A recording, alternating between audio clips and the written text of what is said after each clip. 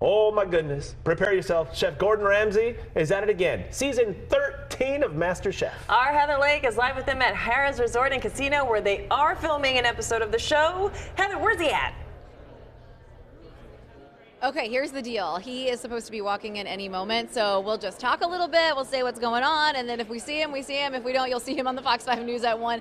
You know how these things go. You got all this equipment. They actually have 13 cameras and one jib camera, so a big production going on here for MasterChef Season 13. So 12 successful seasons, a very entertaining guy, Gordon Ramsay, and he's getting ready for his entire day of shooting here at Hell's Kitchen. So an episode's going to be shot here today. You'll get to see it when all of this debuts this summer, and there's a lot to see behind the scenes. We're talking about tons of cranes, lots of different lights, cameras, everything behind the scenes, and so there's obviously going to be a lot of food at some point, and kind of the secret part about all of this is which chefs made it to this episode, so we won't be able to share that with you, but we are waiting for Gordon Ramsay. He's here, he's been hanging out. If you haven't been to Hell's Kitchen, by the way, this is at Harrah's, and if you want to drive out here and make the little trip down to Harrah's, it's a lot of fun. This is one of the restaurants. There are 6 Hell's Kitchens. This is one of the newest ones. It just opened in August, and it's one of the largest and the only one in Southern California. So there is one in DC that just opened. That is the largest one. If you haven't watched MasterChef, it really is hilarious, and you've got to think about someone that's been showing up to do these reality TV shows and cooking shows for year after year after year.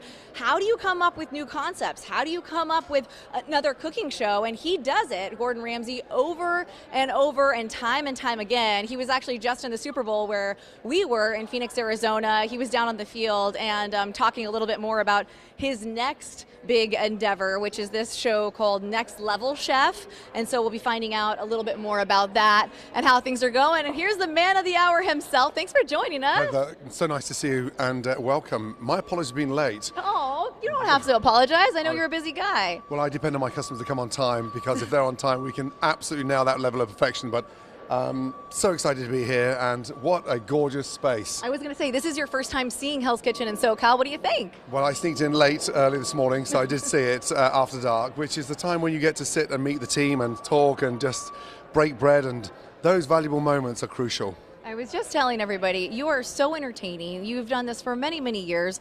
How do you come back and show up every single day and kind of take it to the next level every single time with all these chefs? My mother, growing up, had 3 jobs. Okay. She worked as a cook during the day, then she worked as a staff nurse, and then she had a night job also, packaging boxes. So when you grow up with that level of inspiration and you see that level of determination that comes from your mother, I think that's why I'm here today still. Aww, that's very sweet. Yeah. And when you talk about Hell's Kitchen, what you guys are doing, a lot of people have been asking what's next. Do you have a new concept or a new show or something that you want to talk about?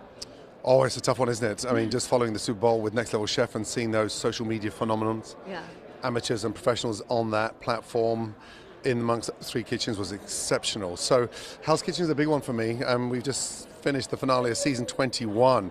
Growing up as a kid, Hard Rock Cafe was my sort of go-to excitement with American-themed cafes. And I think Hell's Kitchen is a 21st century version of just that. Yeah, it's I love exciting. watching your eyes, because you're kind of checking out your space. This is the first time you're seeing it with me. I know, but there's 2 glasses over there that are not in the right position, so we'll deal with that later. Yell at them later. But also it's just the sort of the theatre. I think customers, you know, they demand a lot today, and rightly so. And also, you know, customers vote with their feet. They don't ring you up and say we're not coming back. They just disappear. So we take each and every cover, each and every plate as it was the first, but we want perfection. Yeah. You obviously have a family. Do you have to cook at home? And what do you like making at home? What does Chef Gordon Ramsay make on a Monday night? Oh, and that's the nice thing about having 5 amazing kids. I have my own brigade, a sous chef, 3 line cooks, a prep chef, and an amazing boss. I taught the kids how to cook early on in life, because it wasn't about succeeding at school or college with A+. It was about confidence and being social aware. So no one gives a damn at the age of 16 with an A star. You get to 21, it sounds slightly pompous. So I taught my kids how to cook properly. And that gave them such confidence. They can host parties, they can break bread, and socializing is important, right? So I'll be honest, I don't cook at home, because I have a mini brigade that cook beautifully for me. That's amazing. So I need to put my kids in training, is what you're saying. There you go. But also I think sometimes, you know, I wasn't academic growing up, and I got a bit nervous when it got to exams, and I sort of disappeared, and in many ways you'd say that was a mental health issue. back then, back in the 80s. So I think cooking gets you to express yourself, and there's really a significant amount of importance about giving kids freedom, and cooking gave me that freedom. Oh, I love that. There was something about when you're just tired and exhausted and a parent and you're working that you have to find a passion for cooking. Is there a way to find that passion again for someone, I'm raising my hand, who's maybe lost it? No, without a doubt. Yeah, and also I think, you know, it brings the best out of you. And so, you know, experimenting is important. Putting a smile on people's faces is important. So, yeah, cooking does just that.